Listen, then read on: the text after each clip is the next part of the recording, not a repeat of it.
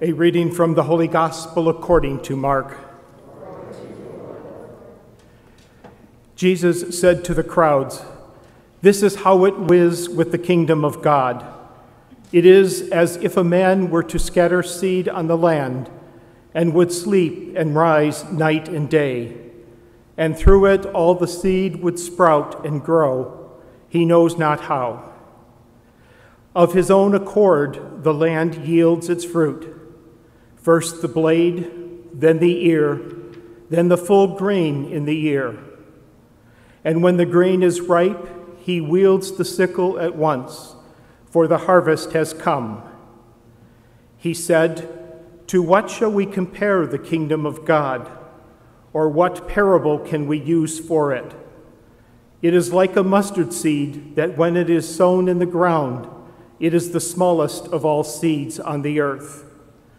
But once it is sown, it springs up and becomes the largest of plants and puts forth large branches, so that the birds of the sky can dwell in its shade." With many such parables, he spoke the word to them as they were able to understand it.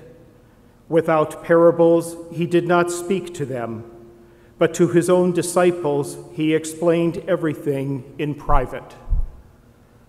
The Gospel of the Lord. Praise to you, Lord Jesus Christ.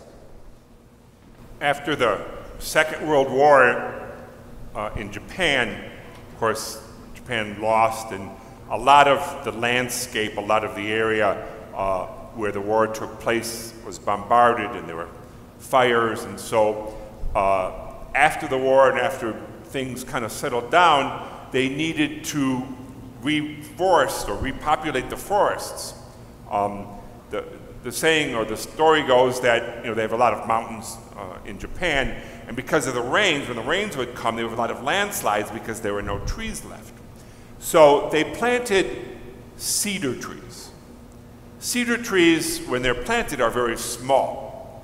But when they grow, and it takes them a long time to grow, but when they grow to be these majestic, beautiful, very tall, 150 feet or higher trees. They're evergreen trees. And you see these forests, these beautiful forests of cedar trees, just even on the outskirts of Tokyo going out into the country. And if you happen to be driving by them when there's a wind, they all kind of blow together. And it's a very beautiful, magical thing. But it took them a long time to grow these trees or to get the forest repopulated.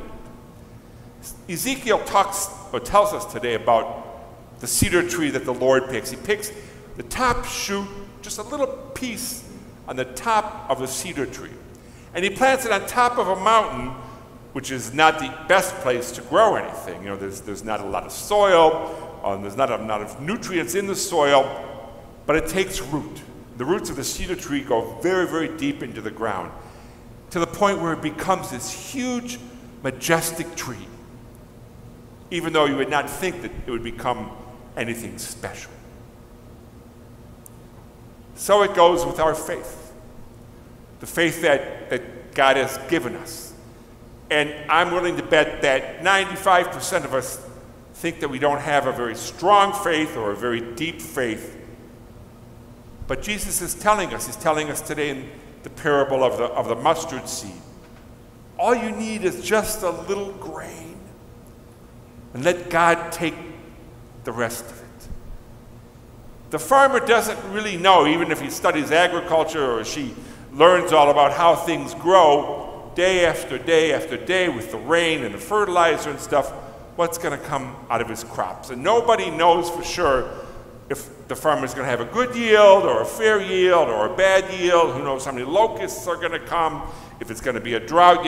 The farmer doesn't really know that. He has to kind of trust in the Lord. But good mustard seeds, which are very, very, very small, grow into great bushes.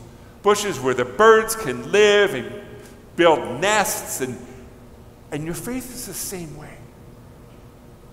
You don't really know.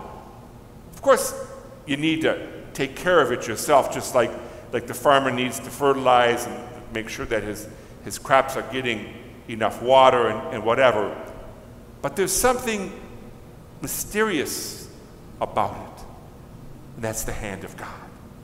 The hand of God, which makes those cedars grow into huge, majestic-looking trees, which saves the environment, which saves the mountaintops. That little bitty mustard seed, which becomes so huge in a bush. St. Paul tells us in the second reading, which is a great, one of the best, I think, verses in the Bible. We walk by faith, not by sight. We try too much to put everything on ourselves. We see what we want to do. We see the way things are going. We take control of our lives. We do this, and it's about we and we and we. When we sin, we think we can overcome it by ourselves. We need to realize that it's God working together with us. In you, Lord, we live and we move and we have our being. We don't walk by what we see. We walk by the faith, as small as it is, that God has given us.